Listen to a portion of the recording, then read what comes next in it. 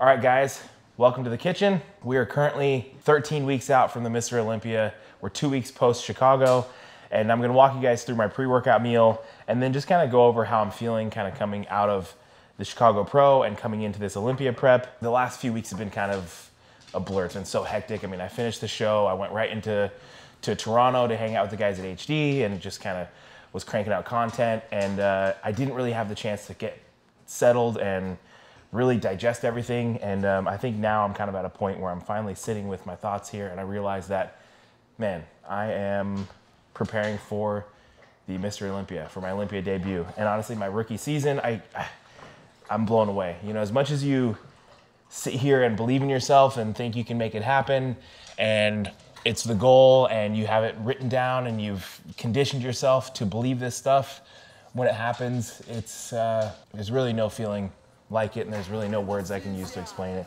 So I'm just fucking excited.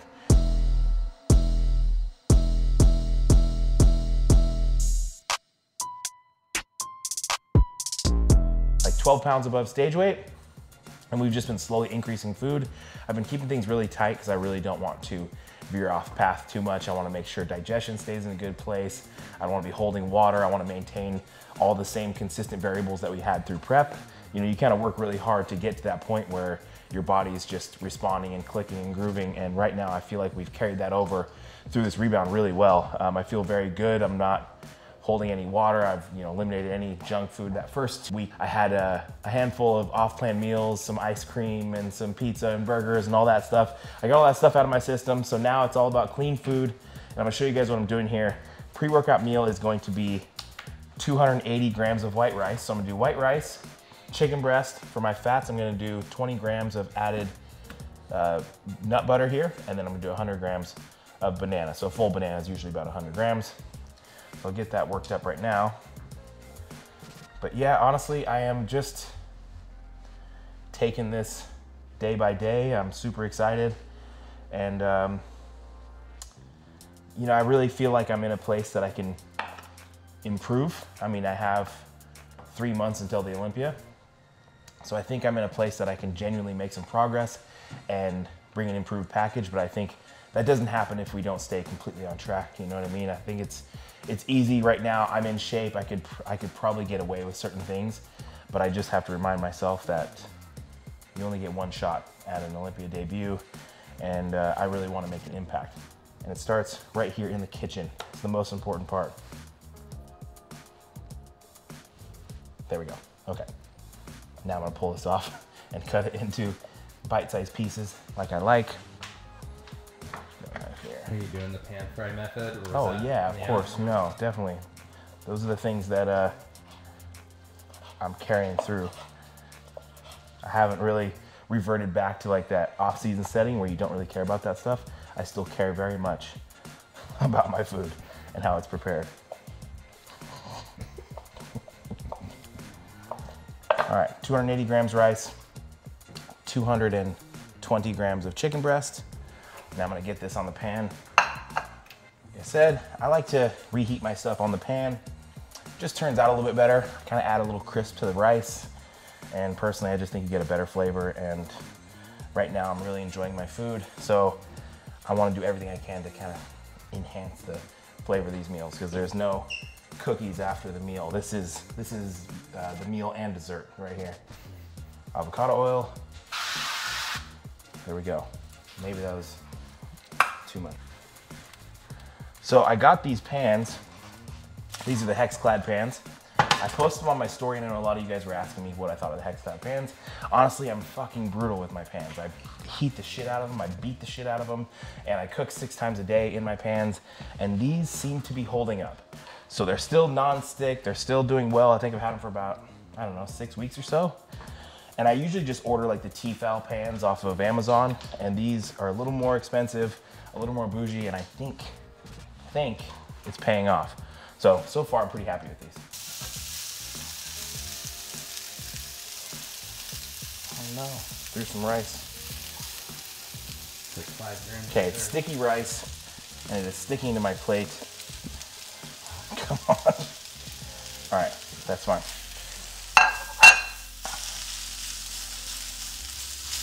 Now, what I like to do is I like to compact the rice down a little bit, and I make a bit of a rice pancake. Sear the chicken, sear the rice, flip, sear, and then we will plate and dress.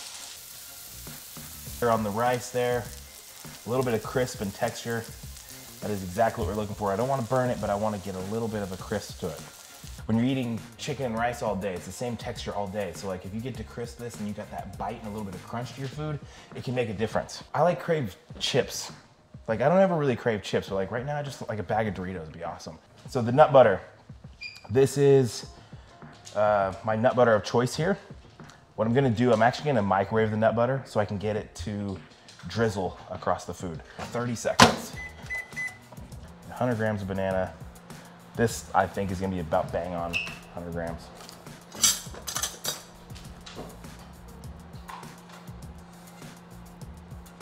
When Jasmine does this, so she gets 100 grams of banana, she'll just take the banana, like, start ripping it and mashing it.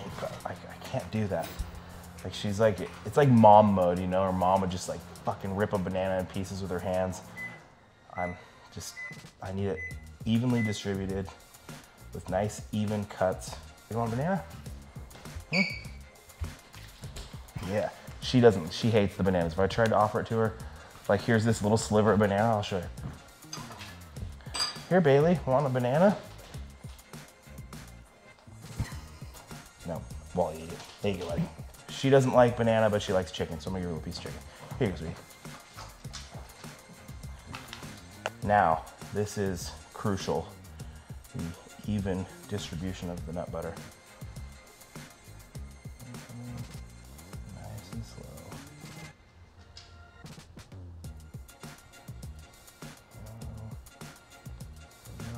Almost there. Bingo. I love this meal. It's one that, like, if I put in a client's plan, they immediately reject the idea of it. And guys don't want to try this, but this meal right here is amazing. Give it a shot. If you haven't tried chicken, rice, banana, nut butter, give it a go. You'll love it. Pre-workout of the day is gonna be the Pre-HD Ultra. If you guys have noticed, I'm a little chatty today and I'm talking a little fast. That's because I did 2 scoops of this stuff. And yeah, I feel good and stimulated, ready to rock. And then I'm going to use the Intra HD. This is our intra workout product. Right now I don't have any intra carbs. This is our carbless product. So this is just gonna be like an energy, endurance, and hydration formula. Wonderful product. If you guys want to go to hdmuscle.com, use my code Shier10, get yours. Stay hydrated, stay stimulated. All right guys, so as promised, here we are at the gym. I'm just at that point now where I'm actually diving in 100% into my training. The last 2 weeks, I've really just taken the time to kind of let my body, you know, acclimate, get, you know, back to homeostasis, and it's just been like a lot of more volume work, definitely backed up on load. But right now I'm ready to kind of attack the logbook and get back to how I'm usually training on a weekly basis. So right now I'm gonna be kind of building out a new split. I'm gonna be doing things pretty similarly, but I have body parts I wanna bring up. Now, my back is one of those body parts. It's always been something that I'm trying to bring up. And I think we did so, absolutely. Into Chicago, my back did improve. But coming into those final weeks of the show, as we're driving down really hard, cardio's high, food's low, if you're gonna sacrifice any tissue or fullness, it's gonna be in that newest tissue. So for me, that was my back. So I noticed as we got into those final weeks, I didn't have the same pop and fullness throughout my back that I had prior. So that's definitely gonna be my focus moving forward, is to continue to build on that and build up fullness and hopefully put on some more tissue back there. And then aside from that, just continuing to grow my legs. Now, some of you might know I did break my leg. I think it's been about 10 years now, but it was years and years of recovery. It's a very serious leg break. So there was about 3 years there where I was full tilt training upper body and I wasn't able to train lower body really at all. Intermittently, I had periods of time where I was able to train my legs. But yeah, I mean, my upper body has like a couple year head start on my legs. So there's always something that I've been playing catch up with. Again, I'm happy with what my legs look like. I think I'm symmetrical. I don't think that my legs are really lagging, but I know they can be better. So essentially, I want 2 leg days and 2 back days. Today, I will do some direct hamstring work, a stiff leg deadlift, some back work, but then with that, I'm also gonna implement a leg press. And I'm pretty excited. I get to kind of throw out the old logbook and start a new logbook. and start fresh. And that right now, as far as I'm concerned, starts today with this session. So I'll quit yammering away and quit blabbering, and we'll get to training. Let's go.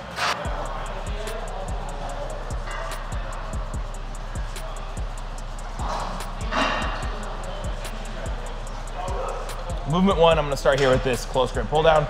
As you guys see, it's not like a V handle. It's a little bit wider, like a neutral handle. Kind of allow me to dig into the lats a little bit more. So that's where I'll start, get good and warmed up, and then we'll fire into our deadlift movements. I just find I connected the movement a little bit better, and it's also just a little bit safer. So I'm gonna work up, I'll do 2 sets here, just a top set and then a back off set, and then we'll get right into some hamstring stuff.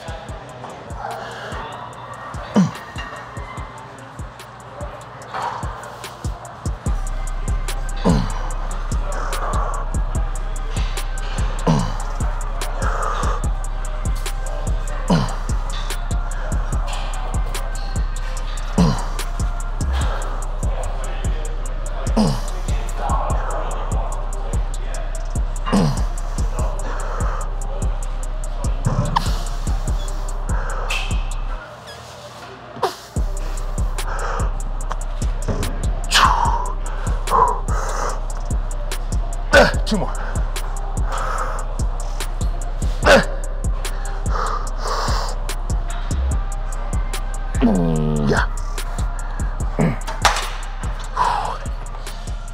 Thank you. Back off, 180. And we'll do one more set. Jasmine's working in with me. Her legs are so big that I don't have to adjust the, or mine are so small. Okay. Yep.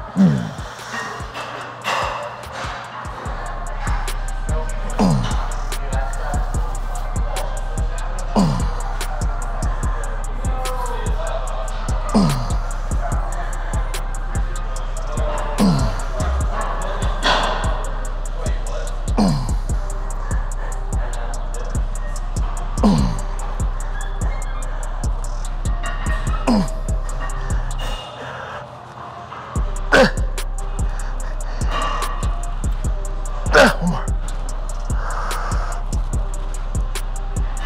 Oh, yeah. Oh, beautiful. Thank you. That felt good. All right, pull downs, done. Let's go. Just practicing. Just practicing. Good, Jazz. Keep nailing them. Yep, all you. Couple more. Good, let's get another, come on. Big pull. Finish it. Good.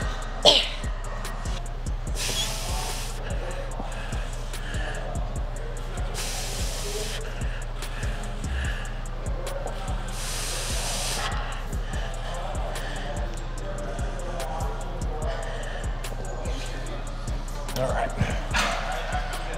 Training with Dorian, he mentioned something about like a little external rotation to make sure the femur aligns directly with the pads and we're not internally rotating at the hips and you know, pointing those toes out. Just trying to keep the feet aligned and straight, femur directly on the pad. And when you do that, I'm getting a lot more engagement on the inside of my hamstrings. So it's allowed me to kind of hit a portion of my hamstrings that I don't feel like I was completely nailing before.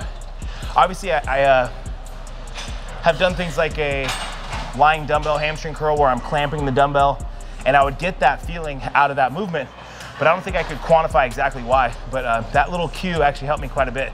So something you guys can be conscious of, a little external rotation, make sure the femur aligns directly with the pad opposed to internally rotated out. Give it a shot and see if you can feel the difference.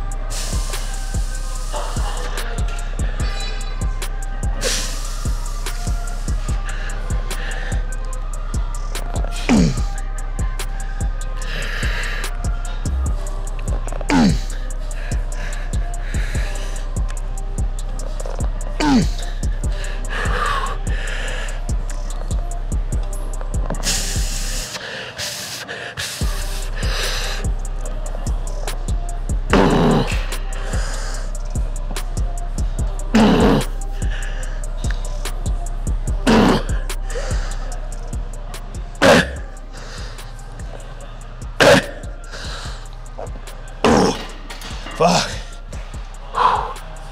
Holy shit. Those are hard. I kind of forgot. I have this loaded in the length and range, so that's in the bottom of the movement. So as I'm doing the partials, that's where it's the heaviest. Shit, that was hard. All right, cool. One and done. We're out of here.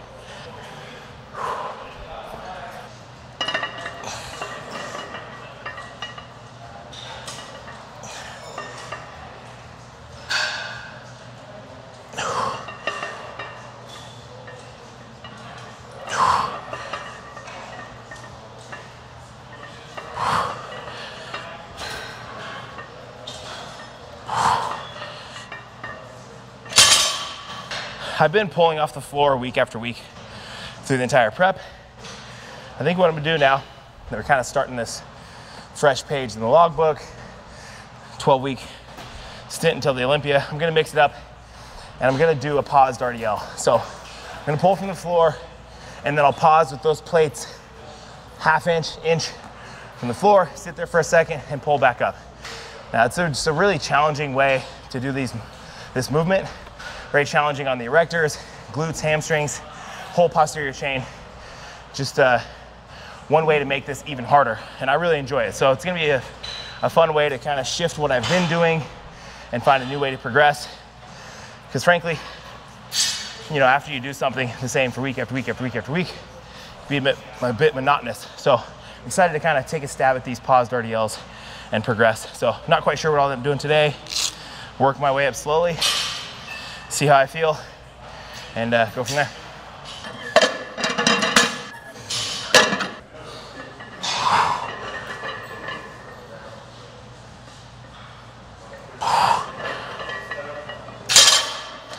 Ooh, those feel good. Those are hard.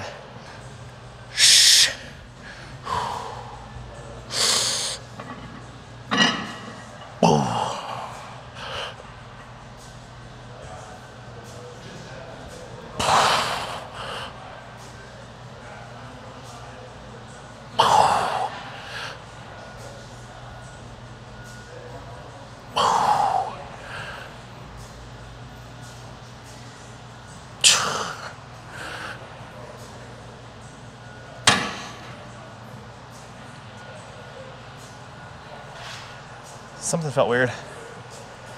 Not quite sure what that was, but something in like my groin area fell off.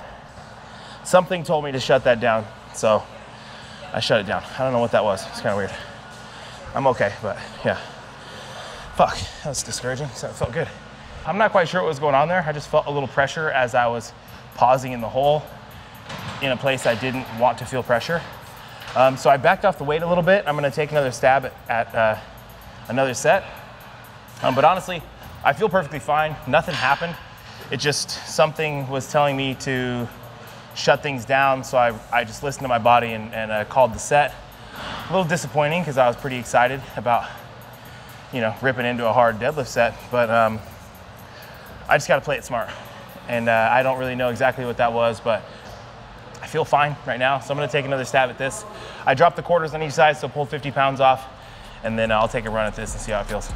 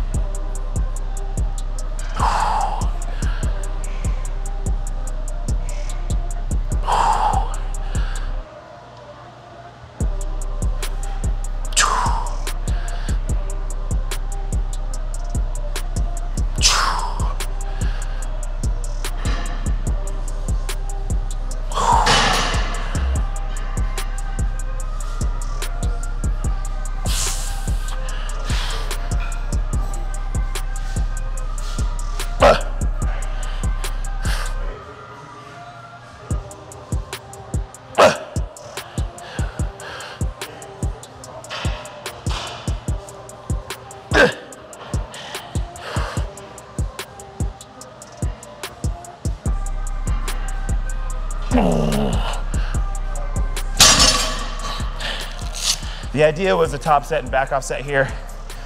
Obviously you guys seen what happened to the top set. I don't really know what that was. But back off set went well. So I'm gonna take it as a win and move on. All right, so like I said, I do want to grow my quads, so I'm using this as like a secondary leg day as well. So I'm gonna do this single leg pendulum Rogers hip press. So that'll be my one quad movement for today. Had the lying ham curl, the stiff leg deadlift for hamstrings, and then this will be for quads, and then the rest will just be back movements. Well, I'm actually gonna do adductors as well, but whatever, we'll get there. This will be the next movement, single leg hip press. Oh yeah.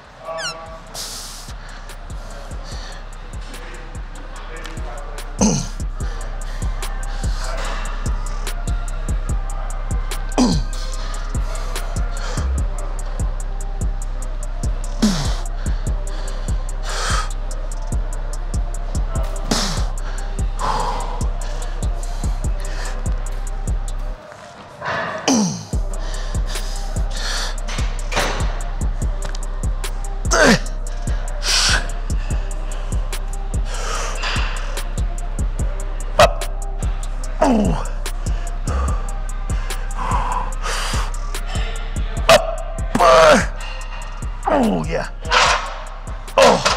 Oh, God damn. That felt good, but bad. But a bad good, a good bad. This burns.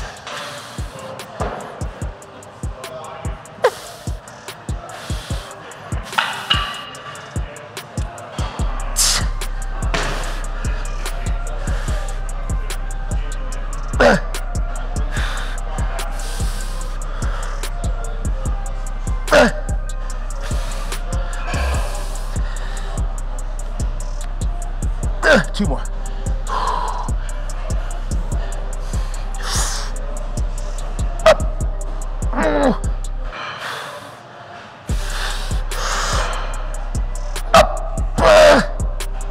Oh yeah. Oh.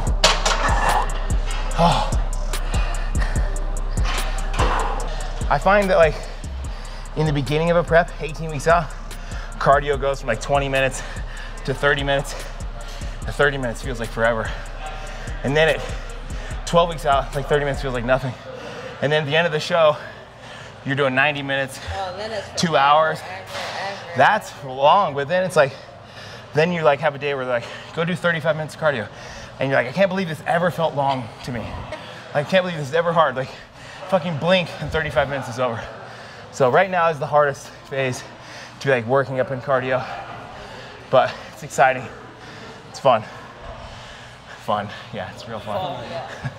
I don't trust you with my headphones. Take them. Oh, why? No, she doesn't trust me with headphones. No, I lost her old ones. She took my new ones. I found her old ones. She kept my new ones. Now I can't use her old ones. Her new ones. Can't use my new ones that are her new ones because where are your old ones? Where are exactly. I lost them. I have no idea. Oh. All right, guys. That's it for this leg press. I'm just gonna do one set. A few reasons. I have a full leg day. So I just trained quads on Thursday. Today's Monday. So this is just like some additional frequency. Now, as we progress into this little stretch out of the show, I may implement more volume if I feel I can recover from it. But my biggest consideration here is like overuse of the joint. I find if I overwork my knee joint, I get a lot of inflammation in my knees, and then I have knee issues. So usually if I can get away with like an extra set of leg press throughout the week and my knees don't hurt, it's like, that's a win and I'll take it. But yeah, so we'll build up from here if I can accommodate it. But for now, just one hard set, single leg, and we're moving on. Catch you on the flippity dippity. I'll see you at home. You going straight home? Yeah. Okay, love you. Here I am, spread eagle on the adductor machine. I'm working some additional adductor work in on this day as well. Again, just one and done. Gonna let her rip and then move on and finish with some back movements. We got a somebody deadlifting over there and it's scary. You know how it is. Sometimes there's a guy doing scary deadlifts in the gym.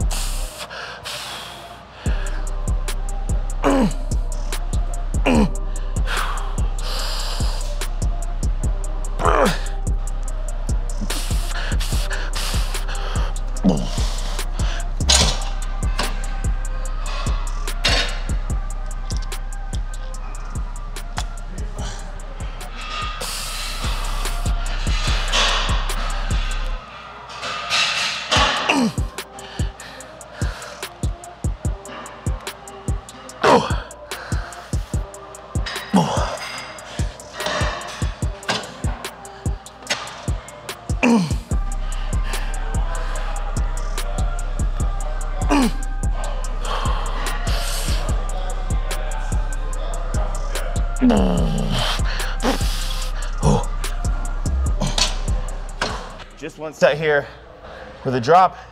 So typically if I'm just gonna do one set on something, I like to add an intensifier, not always, but in this case, worked up to that top set and then did a drop set, and now we'll move on. If I lose these, I'm in big trouble. Next movement is gonna be this chest support T-bar. I'm gonna be holding on to these wider handles, driving the elbows behind me, and really trying to focus on the upper back here. So what I'm gonna be thinking about is scapular retraction. So I wanna get those elbows as far behind me as possible and really focus on retracting the scapula. I'm not tucking the elbows in to the side and nailing the lats. I'm really gonna let them drift up and into the upper back. So that'll be my focus here.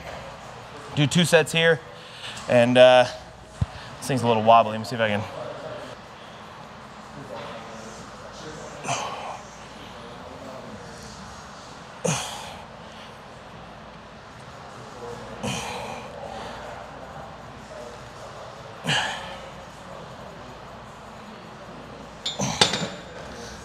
That's good.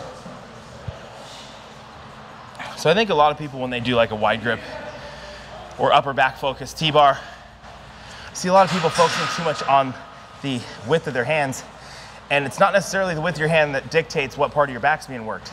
It's all elbow path. So if you guys notice, my elbows are flared out, elbows are going behind me, and if I was holding too wide, it just limits the range of motion. So it actually limits the amount of contraction I can get and the amount of scapular retraction I can get out of the movement. So if you notice, I'm holding these wide handles, but I'm holding right at about shoulder width.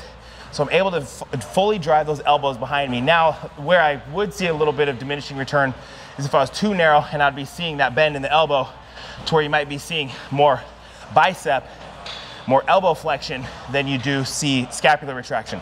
So here would be like scapular retraction, and here is elbow flexion and nailing the biceps. So when you're thinking about this, don't focus on width, focus on elbow drive.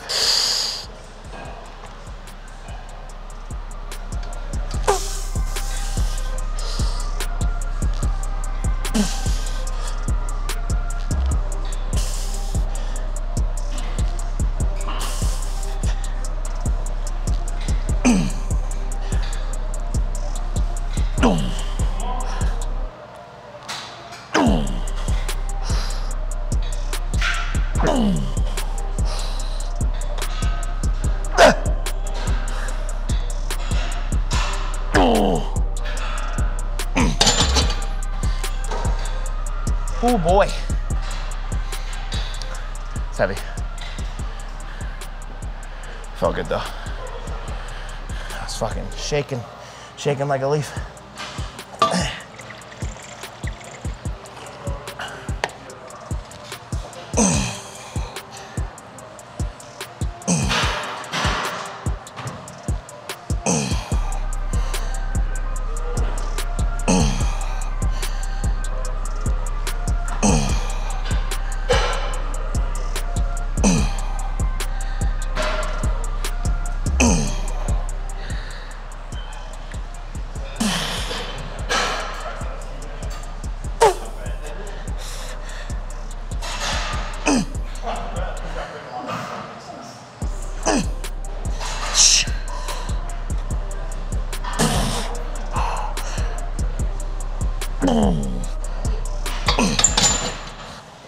Okay, so that's it for the chest 4 T-bar. That's like my one upper back specific movement for this workout. Now, the way I look at it, I get a lot of upper back work on the deadlift as well, through the traps, rhomboids. So, upper back T-bar. Now I'm gonna move to this leverage row. Now with the leverage row, I'm gonna hike the seat up, and I'm really gonna pull low and finish off digging into the lats. So I really love this machine, super smooth, very good lat row, and one that I can use both hands on. That works really well. Because a lot of times these row machines are just best if you use them unilaterally, single arm, and don't really work that well with, you know, a bilateral movement. So this is one that I can use with both arms, and I really, really enjoy it. I want to externally rotate, really get the elbows dug into the sides, keep a neutral spine, and really pull in, keeping elbows tucked to the side, bam, and nail the lats. Full stretch, bam, full contraction. Just keeping those elbows tucked in to the side, not allowing myself to be here, but I'm tucked in, bam, in the lats. And one thing you won't see me doing is like pulling off the seat and leaning back and arching a bunch. Just keeping a neutral spine, tall through the chest, but spine is neutral. Bam, dig into the lats. I really like to think of myself being fixed, that spine being fixed, and then the muscles stretching and wrapping around that spine.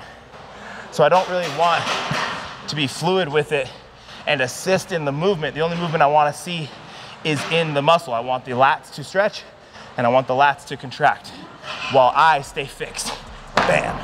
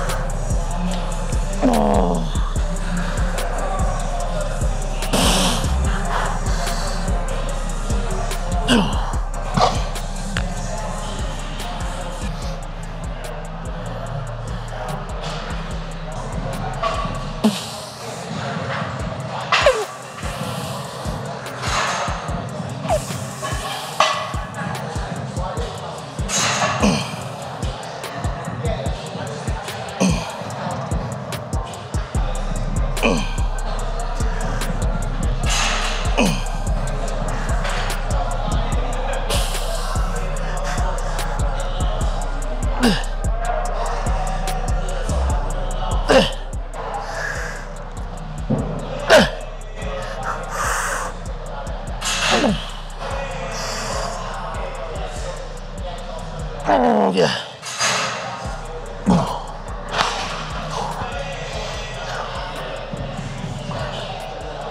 Okay.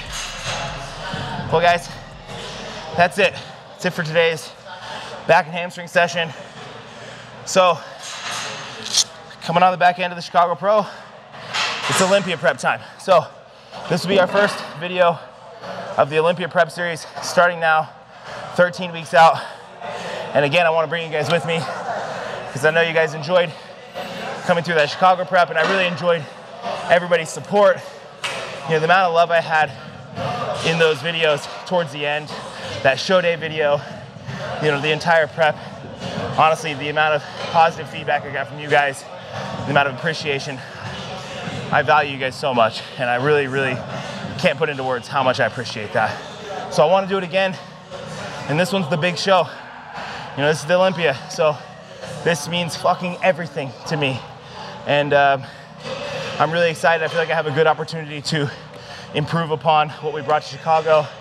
And I've got, you know, a little over 12 weeks, almost 13 weeks to do it. And I don't plan on wasting a fucking day. So I appreciate you guys watching. Stick around, because we're just getting started. We'll catch you on the next one.